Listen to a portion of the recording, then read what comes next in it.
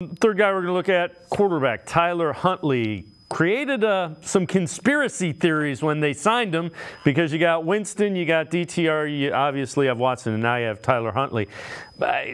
This guy can play. We've seen him enough play for the Ravens when Lamar has been hurt. He's a pretty good quarterback.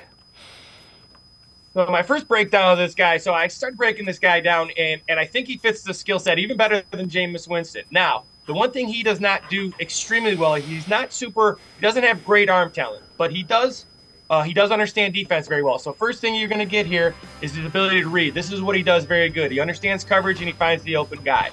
Next you're going to see is that he's very good with his feet. So this is a quarterback draw. So you can do the plus run game. That was a draw on fourth down. Next thing he does is he extends plays very well, very much like Watson. Then he's going to get a first down here. And if you're talking about a guy who's a backup or a guy coming in, the one thing he needs to do a little bit better is protect the football. He's got 4 turnovers last year. But besides that, he's a guy who's a gamer. When I think of Huntley, I think of a guy who's got 1,900 career yards passing. He's got great feet. His intermediate throws are the best. He processes information. He'll stand in the pocket. He's real tough. He seems like a great team guy. He's very easy, right? He's very non-needy. As a coach, I always like guys who are very non-needy. They come every day. You know where they're going to be. They don't say much. They're not very controversial. This is what seems like Huntley is. He's a guy who just seems like he's a football player first. Everything else comes second. And we've seen it against the Browns. He's a gamer. So he can make those throws when necessary. I don't think he's a guy you can win because of, but I do think he's a guy you can win with.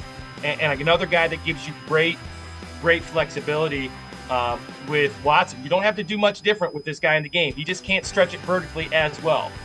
But really good quarterback and tough, and I really like his film. Now, the other thing I would say, they signed him for the veteran minimum. So don't be too surprised if Andrew Berry flips one of those 3 backup quarterbacks for a draft pick, a la Josh Dobbs a season ago. So that's just something to keep an eye on as you get closer to the regular season and quarterbacks become, they're a currency because everybody needs a quarterback, it seems like, in the NFL.